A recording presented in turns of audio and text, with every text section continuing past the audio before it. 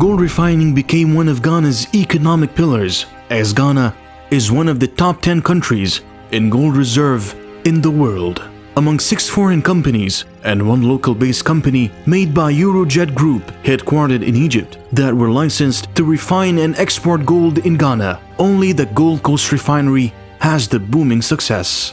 The gold draw will be transmitted to the GCR Ghana from gold mines of West African states such as Mali, Guinea, Burkina Faso, Niger, Sierra Leone, and Ivory Coast. For security and business reasons, strategically located within the premises of Kotoka International Airport, a fully secured refinery, advised by the security specialist to be done as follows: 10 guard towers, electrified fences, outer premises of visitors parking, secured premises of the factory, which contains the gold reception and the VIP entrance, the future extension of the refinery, jewelry design and manufacturing. Non-refined gold arrives top-notch in technology armored vehicles, passing 2 security checks to the gold reception.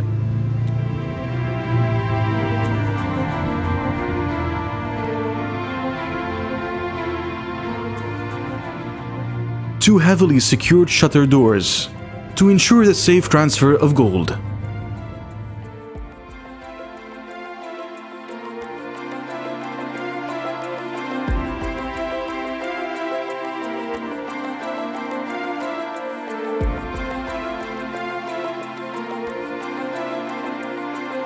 The first floor of the refinery overlooks the production floor.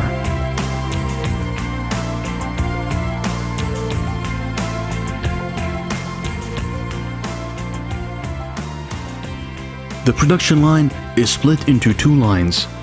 The chemical production, which is capable of reaching purity levels of 999.9 over 1000 of purity fine gold.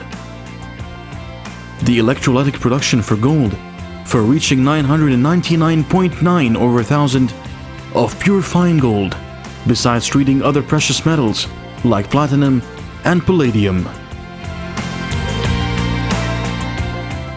Gold is refined according to international standard of the bullion delivery, such as London Bullion Market Association standards.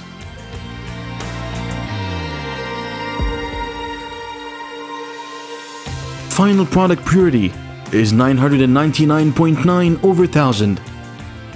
2 90-ton vaults with total capacity of 180-ton fine gold exists, 40 surveillance cameras outside and 24 inside. Substation of 1.4 megawatts to supply electricity for 2 weeks emergency. Automatic transfer switch, automatic voltage regulator, water tanks to supply water for 2 weeks emergency. LPG tank for the necessary functions, several tanks for the chemical supply. The waste treatment is in accordance with the international norms and accepted levels for environmental protection.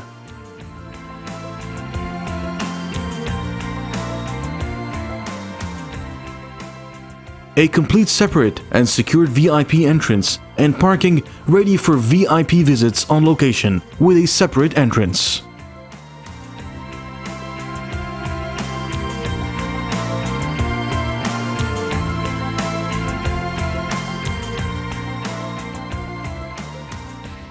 The production capacity is up to 600 kilograms per a single shift of 8 hours per day, and around 180 tons per year. Such production capacity and investments evaluated of $110 million. Gold Coast Refinery in Ghana is meant to serve all the West Africa region and others worldwide.